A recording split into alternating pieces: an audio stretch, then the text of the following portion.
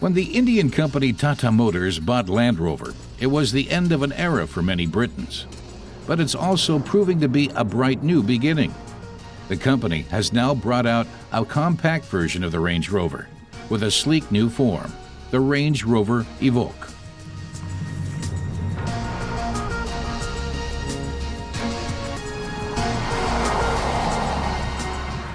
But there are already competitors out there.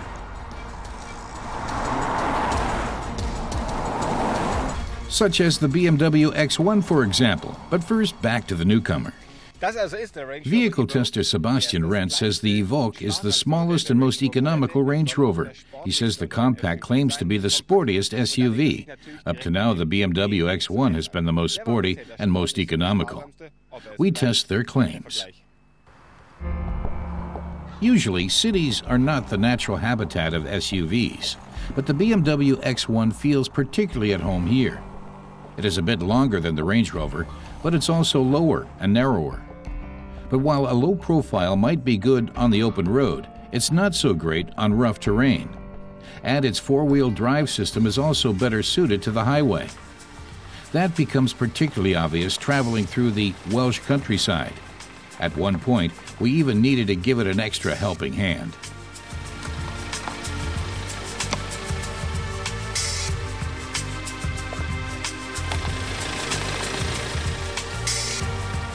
The X1 18D delivers 105 kilowatts of power, so is a bit less powerful than the Evoque, but it makes more of it.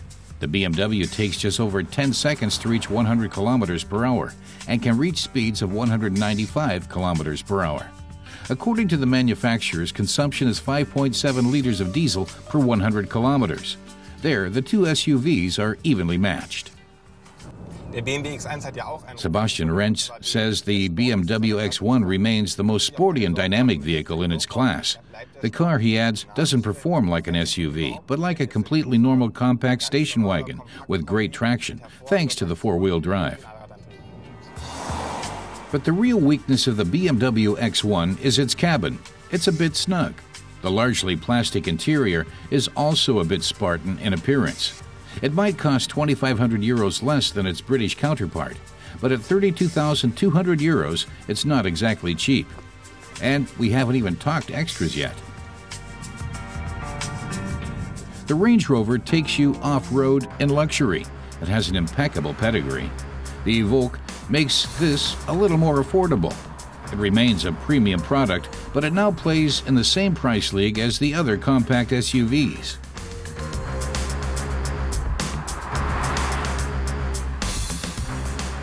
It's not for people who want to go unnoticed.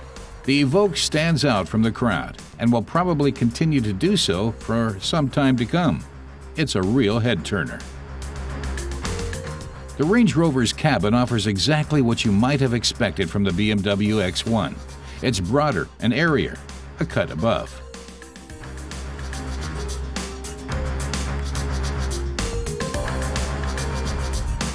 But the vehicle can also get down and dirty. The Evoque really makes the grade when it heads off-road. And we're not just talking about a couple of centimeters extra ground clearance here. While its southern German counterpart turns out to have no real head for heights, the Brit shows true grit. With its 2.2 liters of cubic capacity, the Evoque delivers a bit more than the 2-liter BMW. The Range Rover also gleans 110 kilowatts from its motor. But its acceleration can't compete with the BMW. It takes 10.8 seconds to get from 0 to 100 kilometers, and its top speed is around 185 kilometers per hour.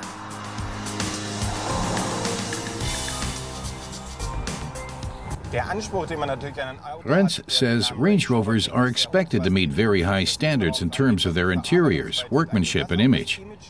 And he says the Evoque really outshines the competition here.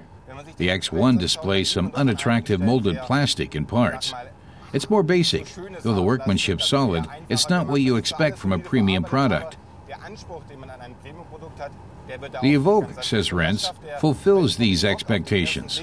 It features attractive surfaces, an unusual operating system, makes for very pleasant, comfortable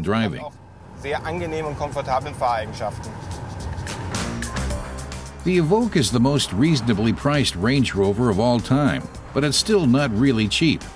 Prices start at around 33,000 euros in Germany. Our test model cost almost 35,000. So the Range Rover is more expensive than the BMW, but also comes better equipped. Sebastian Renz says it's a matter of character when deciding between the Range Rover and the BMW. He says both manufacturers have given their premium SUVs characteristics typical of their brands. He says the Evoque has become a true off-road vehicle, which handles tough terrain well. It boasts an elevated seating position, is spacious, but feels a bit cumbersome, just what you expect from a Range Rover. By contrast, he feels that the X1 is a typical BMW. He says it's a very dynamic car, but not a true SUV. More of a roomier, elevated station wagon than a real off-roader. The BMW X1 is certainly the sportiest SUV in its class. However, it falls a bit short in the utility part. It simply provides too little ground clearance. In contrast, the Evoque can be used off-road. Its interior is also more versatile and luxurious, something that's sure to win over many prospective buyers.